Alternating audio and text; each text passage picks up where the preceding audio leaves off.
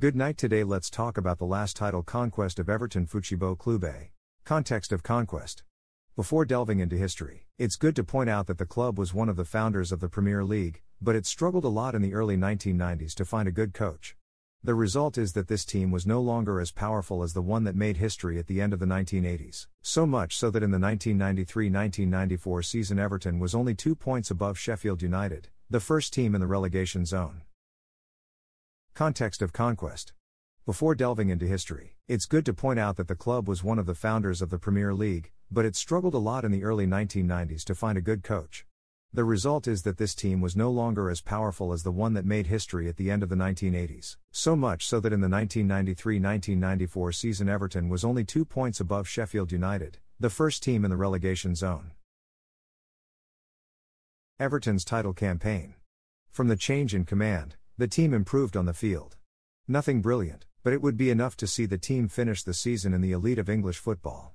However, at the same time as struggling to remain in the top flight, Everton were also playing in the FA Cup. And it was there, in the FA Cup, that the team decided to spend the ball. Everton entered the field in the 1994-1995 FA Cup for the first time on January 7, 1995, against Derby County, in a match valid for the third phase. In front of just over 29,000 fans, Joe Royle's charges suffered a little more than necessary, but Andy Hinchcliffe scored the goal, the only one in the game, that secured the Toffees in the fourth phase of the competition. Next, the opponent was Bristol City. While in the previous phase the Everton team had played in front of their fans, in this one the confrontation would be in a rival field. Easy game? Nothing. Another balanced match, but again with the Liverpool team being lethal, and the hero of the time was defender Matt Jackson. Thus, another 1-0 victory and the Toffees advanced to the round of 16. If in the two previous phases the team saved a lot on goals, this time they had no mercy against Norwich. Playing at Goodison Park, Everton applied a resounding 5-0 to dispatch their rivals, without any hardship. The curious thing is that the 5 goals were scored by different players, that is, the match ended with 5 top scorers. One of them, remember that name well, was Paul Rideout. In the semi-final, the Toffees' opponent was Tottenham. Interestingly, the London team had been banned from the FA Cup at the beginning of the season due to financial problems, but managed to be readmitted after making an appeal and this being accepted. That said, Everton didn't give Spurs the slightest chance. The match was held at a neutral venue, at Elland Road, in front of more than 38,000 fans. In the first stage, Jackson put Everton in advantage. At 10 minutes of the second half, Stewart extended the scoring. From the penalty spot, Gascoigne even reduced for Tottenham, the only goal conceded by the Toffs in the title campaign. But Amokachi would still score 2 more goals, giving the game final numbers, Tottenham 1-4 Everton. And so Everton reached the FA Cup final, to everyone's surprise. On the other hand, on the other side, a very tough opponent, none other than Sir Alex Ferguson's Manchester United. And despite the technical inferiority in relation to the Red Devils, the Toffs had already shown enough quality to, in 90 perfect minutes, achieve the improbable. Good night. Today let's talk about the last title conquest of Everton Football Club. Manchester United was starting to take off and become the winning machine that we know today. For context, the Red Devils had finished the previous 6 seasons with at least one major title. In the 1994-1995 season, in addition to the FA Cup, the club was also fighting for the Premier League title. On the other hand, Everton came from a fast that had lasted 8 years. During this period, as already mentioned, the club faced problems in finding the right coach, as well as a lot of difficulty in reinventing itself after the great phase in the 1980s.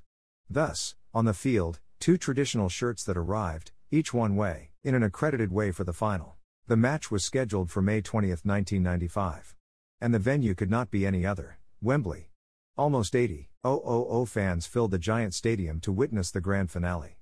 But first, a brief consideration needs to be made. In the semi-final, Manchester United needed a replay against the very weak Crystal Palace, which at the end of the season would be relegated to the English Second Division. At 3 p.m, London time, Gerald Ashby whistled the start of the game.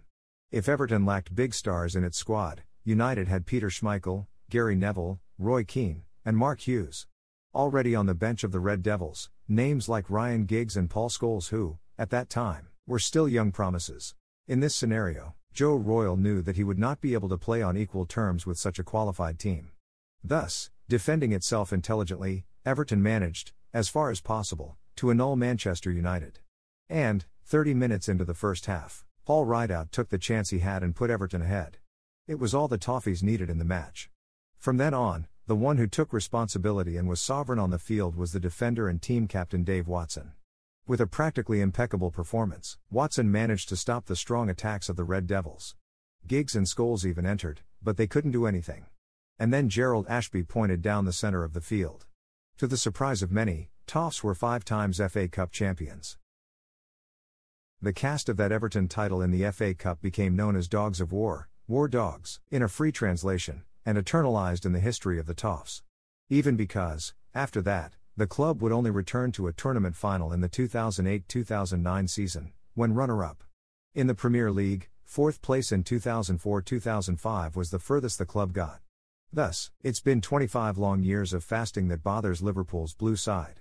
Now, however, for the first time in many seasons, Everton are showing real signs that they can promise strong emotions. Will Carlo Ancelotti be able to end this taboo of 2.5 decades and win a title with Everton? Manchester United was starting to take off and become the winning machine that we know today. For context, the Red Devils had finished the previous 6 seasons with at least one major title.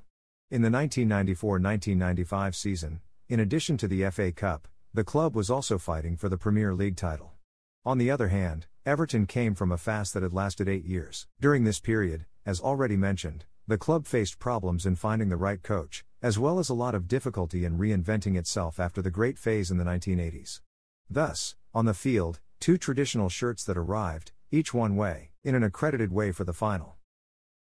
If you like the video, don't stay out, subscribe to the channel, activate the bell and leave your like. See you next time Everton News.